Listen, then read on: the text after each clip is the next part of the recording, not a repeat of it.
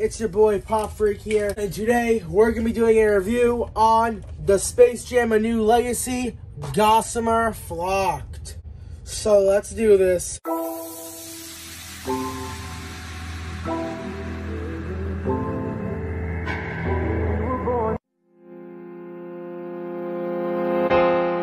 I am terribly fucking sorry that it's coming out this late. I promised it 2 days ago. I just had to celebrate someone's birthday. I had to do a bunch of shit. I had to do school.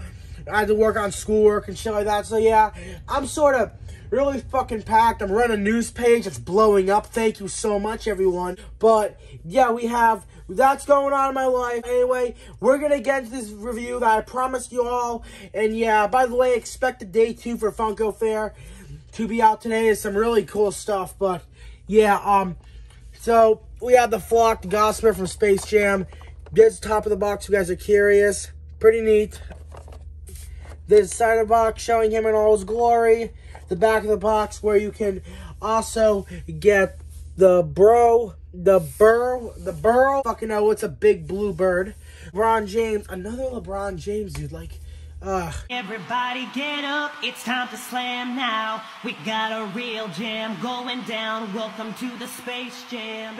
You have Bugs Bunny, another one. Then you have Algie with Pete. Now, this movie, when it came out, I thought it was good, but I thought back on it and I said, man, that film was awful and shit. And it really was awful, to be completely honest.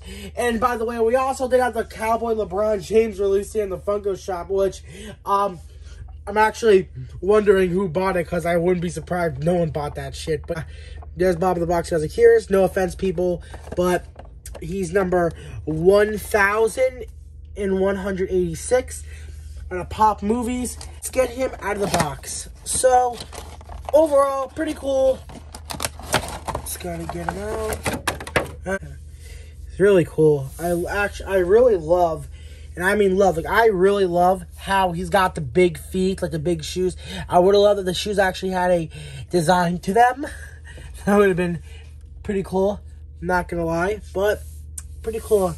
Like the big shoes he's got. I really like how flocked he is.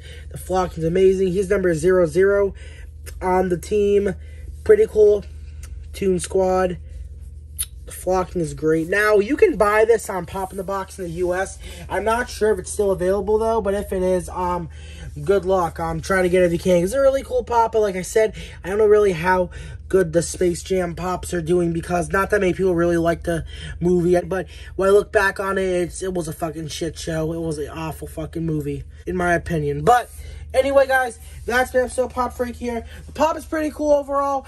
Give it a solid 8 out of 10. They could have really worked better with the shoes, I'd say. The shoes should have had a better design.